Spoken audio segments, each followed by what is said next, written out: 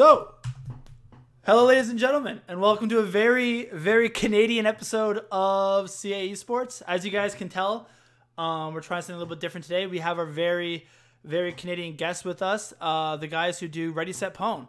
So for those of you who don't know, if you're checking them out for the first time, they sort of do kind of what we do, but for the Vancouver Titans. You guys have been doing it for a year now, correct? Since season 2? Yeah, just over a year. The moment the Vancouver Titans were announced legit as a team, RSP spun up. First episode, go back and listen to it. It's like 15 minutes long, 10 minutes of music, 5 minutes of me. So with obviously you can tell I'm Spencer, my co-host Chris. We've been doing this before, so I don't know if you guys want to give a quick little introduction, and go from there. Sure. So I am Chris at Lightforce. I am the host and founder of the Readysetpwn podcast, the guy who actually spun it up so long ago when Vancouver Titans franchise was announced. And the very first co-host of two that joined me is with me here today. That's Alex, or at OmniStrife on Twitter. The other co-host who couldn't make it is Sam at another Sam Chan. That's probably a good thing, because he has this thing about everything Toronto. Yeah, is he the one who always talks trash about us? Because every time I'll listen to I couldn't make it today, unfortunately. Yeah, every time I listen to you guys, there's one person who keeps bashing the Toronto Defiant. And I was like, I told Lightforce when we first spoke, I was like, I want him on because I want to talk to him about the Defiant. Yeah, no, Sam is not here only because his day job has been hectic, which I understand. And trying to make it work, it was just we couldn't swing it. But yes. I was gonna say that I understand. Bashing the Toronto Defiant a little bit less so, but that's fine. Exactly. So games are coming up. First couple games this weekend. I believe Vancouver has 2 games. Is that correct? Right. That's right. And Toronto has 1. So I feel like there are definitely some interesting matchups coming up this weekend. I think for Vancouver, we have LA Gladiators and LA Valiant. So how are you guys feeling about those 2 games? Yeah, I can start. Like the first game, we were up against the Gladiators. They are a much different team from what we saw last year, but a lot of people predicting them to be kind of middle of a pack team. There's lots of unknowns. Everybody is not really sure what the meta is going to be. The Gladiators definitely changed their identity in my eyes as more of a tank focused team. Yeah, they were last year as your now the Toronto Defiant, short for aptly named the DPS in the world, the 2 DPS in the world. Now they have the tanks, the 2 tanks in the world, I think, in OG and Space. But outside of that, of course, they have Big Goose and Shaz, but their DPS lineup is kind of weird. And about the Vancouver Titans, we all know about the Fisher story, but it's definitely, when looking at the other games, it's definitely looks like one of the more interesting games. Yeah. And we're looking forward to this. We predict, we did speak about this game yesterday. We do think that Titans should be on top unless something really crazy goes on there. Valiant, outside of Custa, I think nobody is really that high on that team. Yeah. So the Scrimbucks. Have you guys not seen Platchat's latest videos? Yeah, I did see it today. I mean, yeah, he kind of bamboozled these guys into putting them, I think, 13th. No, I think the challenge here for us is the fact that we still need to prepare for 2 teams, unlike some other teams that, like Toronto, that needs to only play 1. So that might be a challenge. But other than that, like, we're excited for one of them is Valiant. So. Yeah, it is. But I don't want to say like that kind of mindset puts me to worry, but yeah. No, I know which. So I'm assuming you guys just recorded your episode yesterday. Is that one up? Yeah. So the podcast goes live high noon every Wednesday. So we recorded when we say last night, we recorded Tuesday, and that might be breaking what is the 4th wall here by saying last night. Yeah, no problem. So we'll put a link in that description below. So if anyone's interested in listening to their perspective, they can check it out. But in terms of just this weekend, I think you guys are in pretty good shape. I actually had Gladiators pretty high. Like, I think that's going to be a really, really interesting game to watch. I think you're going to learn a lot about both teams from watching it. The obvious question mark in the room is their DPS lineup. But I think when you have a tank line as strong as the Gladiators and then the support line as strong to back them up, like, so much space is created. I think that you can you can still be very, very successful with a somewhat underwhelming tank line, DPS lineup, simply because the tanks are creating so much space that they just allow so much room for your DPS to work. And obviously, all it takes is Bird Ring to reach 75% of his season one self. And I'm actually pretty high on Mirror. Now, maybe that's because I always like the rank stars. Like, I always like guys who are like really, really good on ranked and really, really good on the stream and hit number one in the world and then transition to the Overwatch League. So I am pretty high on him. So I think they're a really good team. But yeah, as you can tell from our power rankings, I have Vancouver at number 2. I think that the Fisher thing is going to work, knock on wood.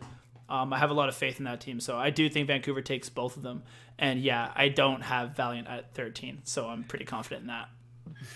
Yeah, and I'd also say it really depends on is the meta that Owl is going to be a part of, is that going to be heavily favoring interplay between tanks and DPS?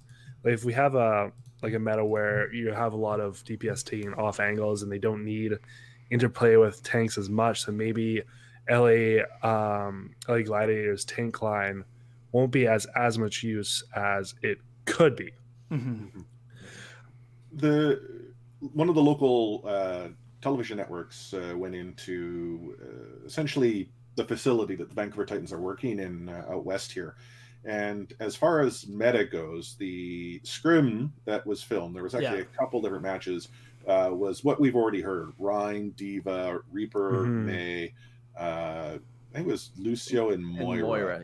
Lucio Moira, Really, yeah. And so, with a Lucio Moira combination, I would gather we're probably going to be seeing more of a close-knit support tank relationship. Yeah. The fact that May and Reaper can self-heal to some respect. Yeah. That might be what would be the closest to a dive comp we might see. But I still feel we're going to see a close-knit 6v6. Presuming, again, what we saw on television was actually what will be shown this weekend on YouTube. And I think that actually fits your guys', both LA actually as well as Vancouver pretty well. But because I know there was some concern about Janu and his ability to flex to other off tanks outside of Diva. But I mean, everyone knows Janu's Diva's top tier. So, and Fisher can play Ryan. So I think that's a really interesting composition. It's a little unfortunate that Twilight's stuck on Moira duty, but I think they're going to be fine.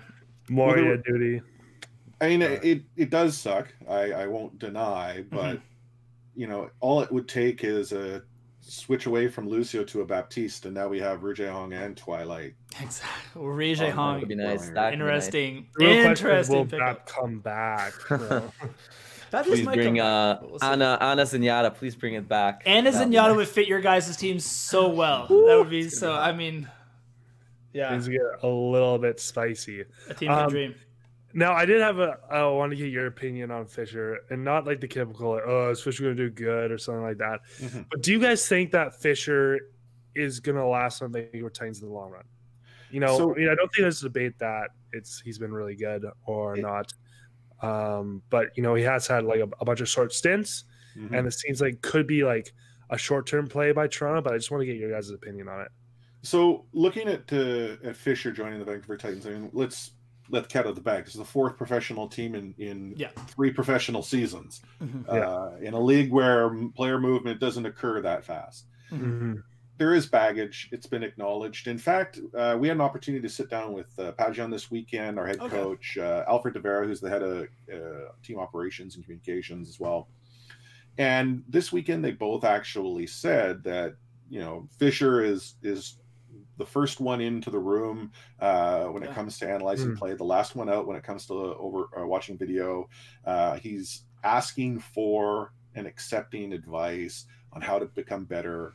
Alfred was the one who actually said it's like Fisher's playing with a chip on his shoulder, that he wants to show people that, yes, people say I'm good. Well, I am, and here's what I can do. And let's consider, I mean, if the Vancouver Titans support line was able to keep Bumper alive for, an entire regular season.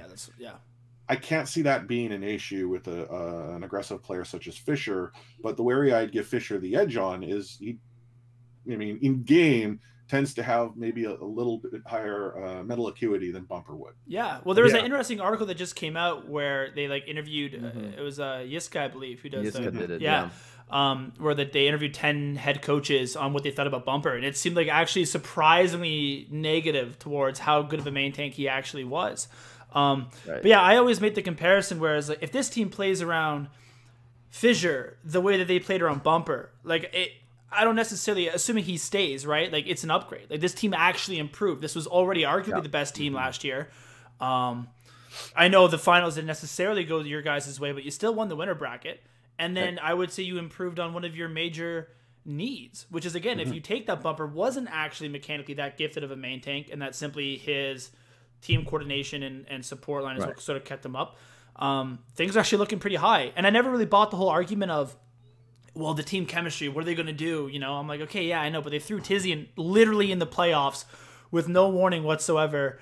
And he was still able to, you know, like I said, win the grand finals and go on the way. So I think that I actually really like the Fissure move. I'm also like a really big fan of people who like gamble and take chances. So yeah, assuming it works, it's going to be good. Definitely a high risk, high reward scenario of Fissure. But like you said, Vancouver are accustomed to playing with a high maintenance tank. And in my eyes, a lot of people discuss whether Bumper was kind of a thrower or he had the entire team, you know, support him and put up all the resources to him. And that's why he was able to be successful. In my eyes, and I always claimed it on the pod, it's actually the other way around. I think Vancouver Titans was successful exactly because of the reason he was able to get in there like a sort of a wrecking ball and just make everyone pressured as hell, and that later became the de facto GOATS style, right? And in the super aggressive GOATS, but we can later talk about what happened when 2-2-2 became a thing, and they brought in TZ because Bumper was not a great Orisa because that style of play wasn't as good at creating space and moving forward. But guess what? Fissure is way more flexible than Bumper is in the main tank position. I think he actually accompanies Janu's hero pool quite well. The thing is, though, that we all like are hoping here as either Vancouver Titans fans or like it's our second team in Canadian fans or whatever. Will he stay? Will he keep at it like we are now? So we don't really have much to rely on, but what we do have is, like Lightforce said, a lot of the signaling is rather positive. That he does seem to have a chip on his shoulder, and he's making the world know about it. The bumper jacket? The bumper jacket. Yeah, that was awesome. I love again, as the game and greet like went nuts watching him walking around with that on. That's so awesome. Yeah, no, I love that stuff. I think so what were you saying, Chris? If there's one thing I just would want to say about Bumper that actually really resonated with me there is that I think he was able to make a positive impact even though he would like run in and die because what teams are based on, like how good they are, isn't how well they play necessarily when they have those set plays, but what happens when those set plays go out the window and kind of messes team up and they have to kind of react a little more quickly and on the spot. And Bumper would force teams to get into those areas. And by absolutely going out of his way and just swinging, getting maybe a pick and dying, he forced teams to go into areas that they had never experienced before, and that was what caused many occasions where he carried a fight and killed like 3. But I mean, Fissure is that kind of play style as well, right? You would just argue. And I always use in terms of like, because I think there's some of the mentality whereas when Fissure went to other teams, it was sort of like they were struggling teams that almost needed him. You know what I mean? Like he goes to the Gladiators, they were having a rough start. He was kind of like, well, okay, this is my team. I'm the man. He goes to the Seoul Dynasty after they were so disappointing in season 1, maybe with some of the same mentality. And I always use, and I spoke to, again, Omni about this, or not Omni, sorry, Lightforce about this before. Whereas I kind of relate to, like, I'm a big traditional sports guy. Sort of like the Phil Kessel situation in Toronto, and I don't know if any of you guys follow hockey. But Phil Kessel was, again, someone in Toronto who at one point people said he was overpaid. People said he didn't care anymore. You know what I mean? He was bad in the locker room. Could never make the playoffs. And then they traded him to the Pittsburgh Penguins, who had Sidney Crosby and Evgeny Malkin, and it was a well-run organization. Marc-Andre Fleury, they had Mario Lemieux running the show, and then all of a sudden they went back-to-back Stanley Cups. Even if you go back to last year in Toronto with Kawhi Leonard, right? People said he quit on the team. People said he was toxic. He was a bad leader. But you brought him in. DeMar DeRozan was a fan favorite. People loved him. How could you trade DeMar DeRozan for Kawhi Leonard? But then it's like, yeah, I know, but at some point Kawhi is just better. You know what I mean? Like he was what Toronto needed. He's just better than DeMar DeRozan. As much as I hated to see him go, he did leave after the year, but he brought us a championship.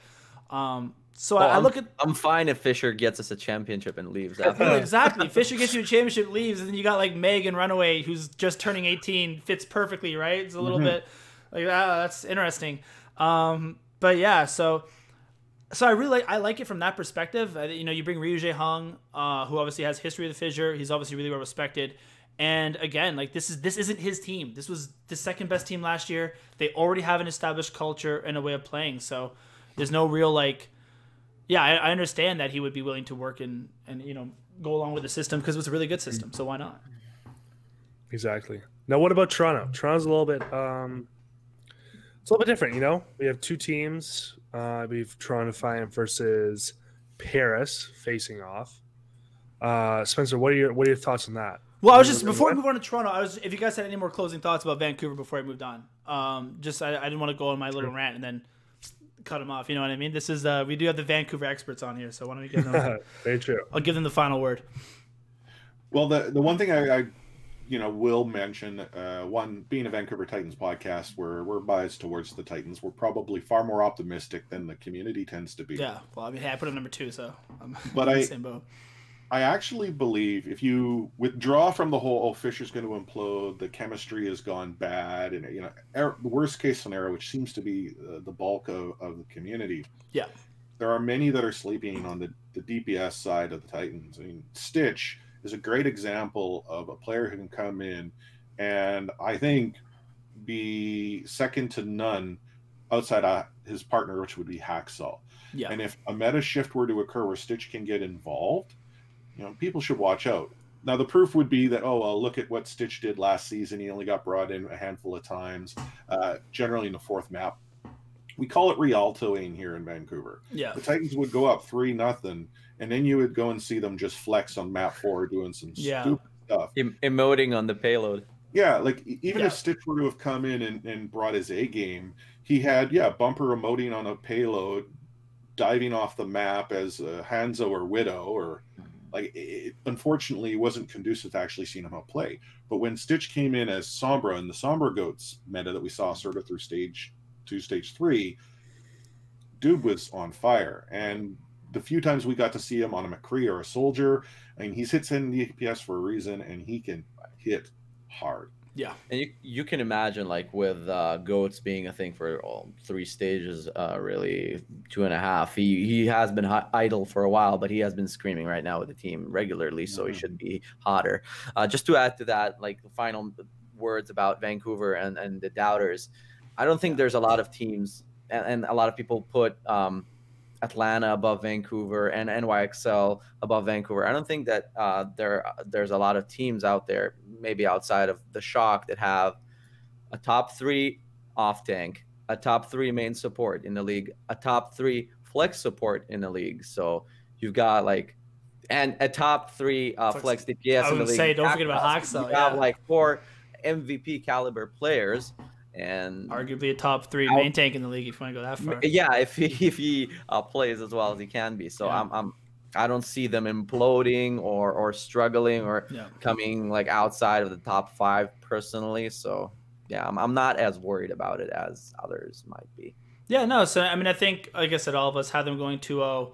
I had them really high in the power rankings. I think Hero Pool actually fits his team pretty well because, like you said, Seaman Sue's also a really jack of all trades player, right? It seems that he can do a lot there. He even came in and played a bit of Reaper for them in the playoffs. So I think they're gonna be really good.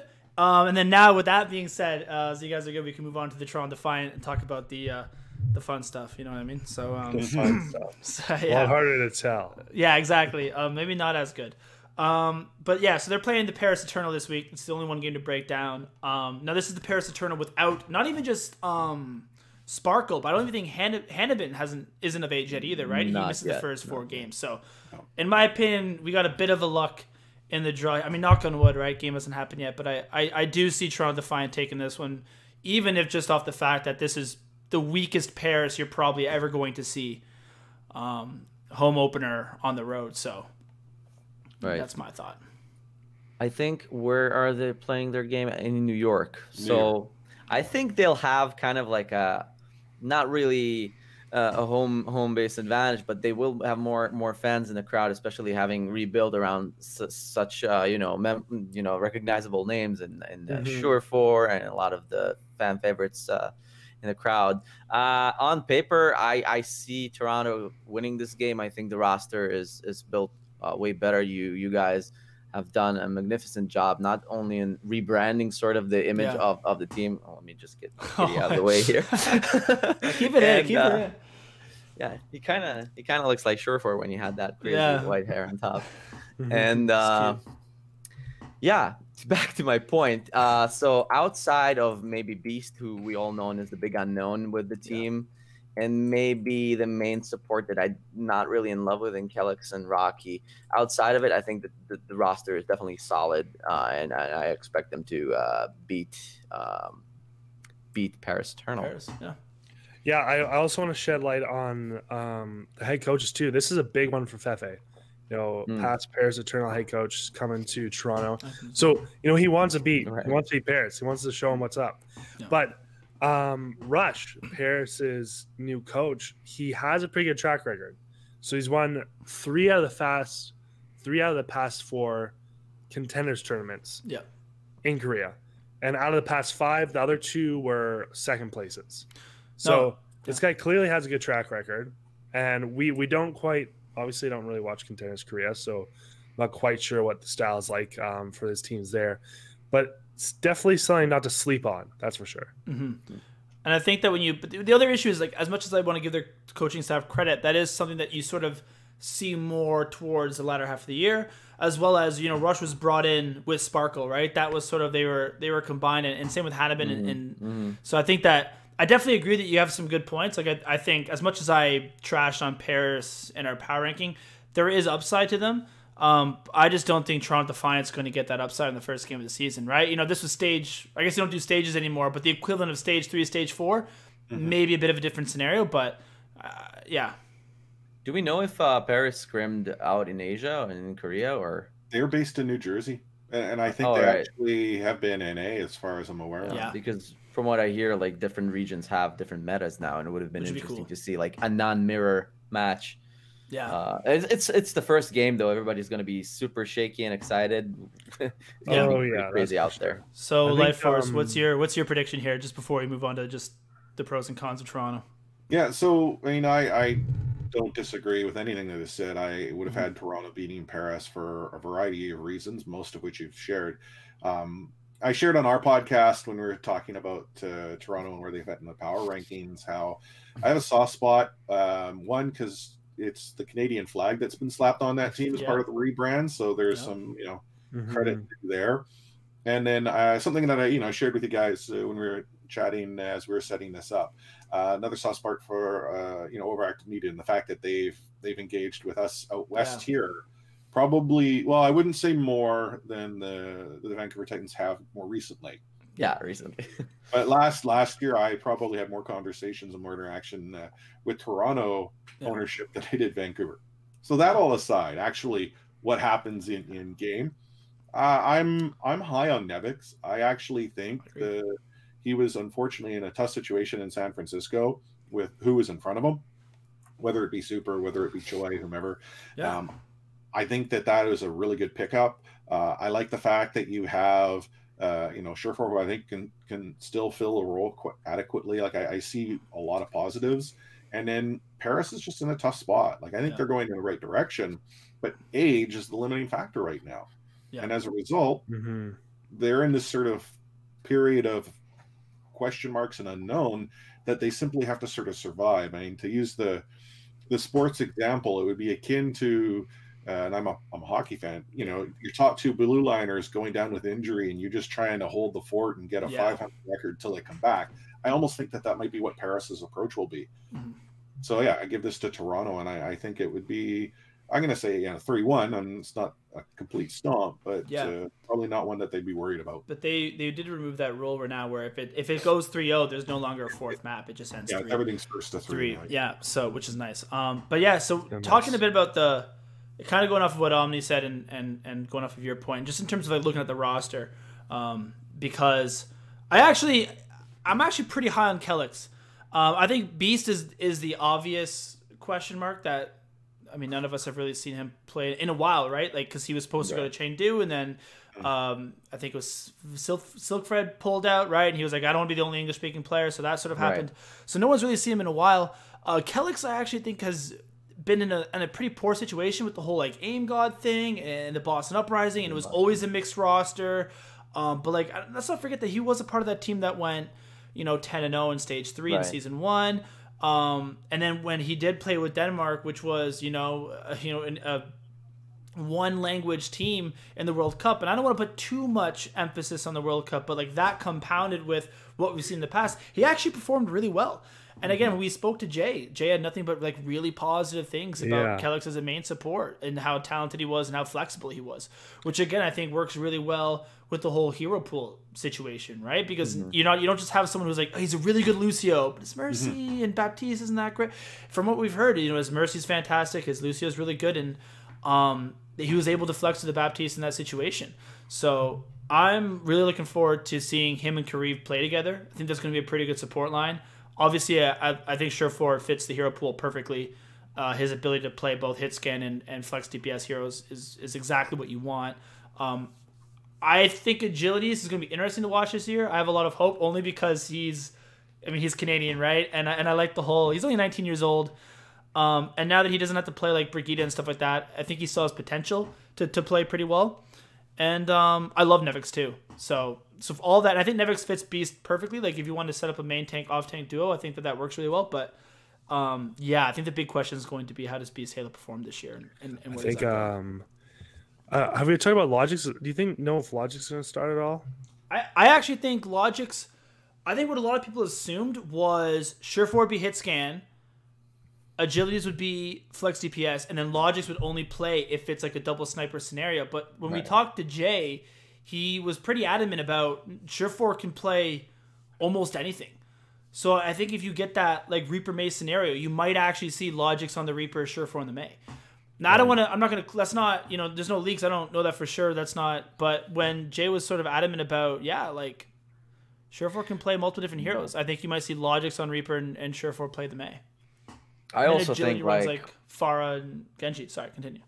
No, I mean, like, when you do classify them both as hit scan specialists, I still think, while there is overlap, I think, like, Logix is really good on the McCree, even better a little bit than Surefour. Surefour takes a while to get hot on the McCree, or maybe Ashe if he plays it. But if you need make a substitution if one of them is not hot, I'm sure like Logix has always been popping off, even when he was brought in really late into the season. So he's actually one of the low-key DPS that I really, really like. So I think it's a great pickup for Toronto as well.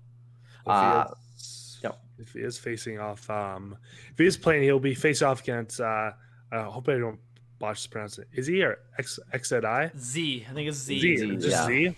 Yeah, because I think Z is more of a like a sniper, like hit scan specialist. So if the both of them are playing, I'm definitely gonna be looking at towards seeing the outcome of that matchup play out. And then you have the same situation there with Soon, who's also kind of a flex and also a hit scan specialist, but no. Yeah, exactly. No. So I think that, it's gonna be interesting to see how that whole thing plays out. Always an interesting matchup between Soon and Surefour, the very old timers in this Overwatch esports scene. Yeah, Surefour's like 26. I remember I looked that up. I was surprised. I was like, damn, he's getting up there for esports, right? I would have thought. He's 28. Jayhong, right? Yeah, Jayhong. Yeah. Too.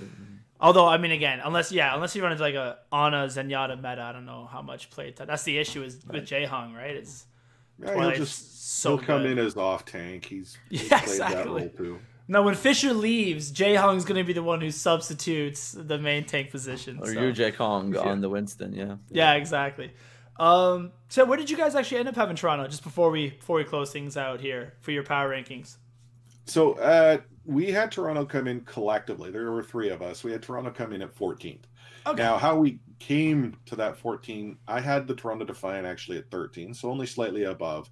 Both Omni as well as Sam the Hater, as he's probably known, around 6. The 2 of them had the Toronto Defiant at 16. But okay, go ahead. Omni. I'll just mention the fact that with these power rankings came out before Hero Pools, and I think Hero Pools kind of bumped them up. And that was the point that I was about to mention is I believe Toronto moves up. I think even Sam the Hater would give Toronto more love, knowing that Hero Pool add a dynamic that, one, we didn't consider, but 2, teams with much more flexible rosters would be rewarded. Yeah. No, I think so too. I think 14 is actually a pretty good spot. Like I said, I got so frustrated seeing people put them at 19, 20, talking about how bad their tank line was, and then talking about how Atlanta was the second best team in the league. And I was like, okay, guys, let's just take it easy here. It's probably the same people that are putting the team that lives in a pineapple at the bottom of the sea higher, right? It's really hard to say, especially at that middle point where you have teams like Dallas, Mayhem. Nobody really knows. Those teams are really interchangeable if you look at different power rankings, really. Yeah. No, there's a clear, I felt like bottom. I felt like there was a clear top 11, Justice, I would say. Yeah, Justice was I was super high on Justice when I thought it was going to be Mei Hanzo, and then it's not Mei Hanzo anymore, and I'm like, ooh, I don't know how they're going to do, especially with Hero Pools. But again, I'm so high on Corey, but that's a different conversation for a different day. So yeah, I think we covered everything that I was going to cover. So so Chris, where can we find you guys if anybody wants to listen to Readysetpwn? Yeah, so the easiest place to find us is readysetpwn.com. And as far as listening to the podcast, while all the episodes are published on the website, you can find them in pretty much every podcast application that is out there. If you happen to find a podcast application that doesn't have RSP available in it, let me know and I would be surprised. It'll just also uninstall be remedied in a day. Just uninstall, yeah. Yeah, pretty much. But if for some reason podcasts are new to people, because I know that you guys push your episodes out on YouTube. It's very accessible. Go to readysetpwn.com/listen. It'll walk you through all the steps. As we are not yet a video podcast, we are purely auditory in form. I'm surprised, guys. Face so low-key face reveal today. Face reveal. Face reveal at it is in fact 100 subscribers. Yeah, in our last episode, we did share that Omni and I would be joining, and if anyone wanted to see us, this was the best way to go about it. But I mean, we're the 2 of us are at all the Vancouver Titans events. Yeah. We're known within the community. I was actually commenting to Omni how I have people coming up to me who don't even listen to the podcast but know me. And I'm kind of curious as to how my personality has surpassed, to such a place that people know who Chris at Light Force happens to be in Vancouver Titans events without even listening to RSP. That's really cool. That's pretty sweet. And Alex, how about yourself? Same goes. You can find me on Twitter at OmniStrife. On our Discord, we comment a lot there. For me personally, it's not my face reveal. I think, it was last year when I came on High Noon podcast, and that's right. That was the one. So that's the second time actually. Not a lot has changed from there. But yeah, on the Discord and over at Twitter at OmniStrife. Yeah, and we'll put all those links, like I said, in the description below. So if any of you guys are interested in checking them out, the Twitter and all of that will be down in the description. So thanks so much, guys, for coming on. It was a great talk, and look forward to doing this again sometime, maybe for the Battle of Canada or something like that. Who knows? Yeah, totally. But best of luck. Yeah, are any of us going to Europe to watch that? Yeah, thank God, right? Thank God the Battle of Canada is in London, right? I'm going to be in Europe, so maybe. Yeah, if you are. Still part of the Commonwealth, so. Okay, fair enough. I mean, we have U.S. Independence Day homestands. Yeah. But we can't play a Canadian team in Toronto or Vancouver. So. Not even in London, like literally across. Okay, fair enough. Maybe they'll sponsor us. Who knows? Right? We have a couple months to build up our fan base to the point where we get sponsored. But awesome. Thanks so much, guys, for coming on. Like I said, if you guys enjoy, like, and all that's in the description. But yeah, as always, enjoy. Stay toxic.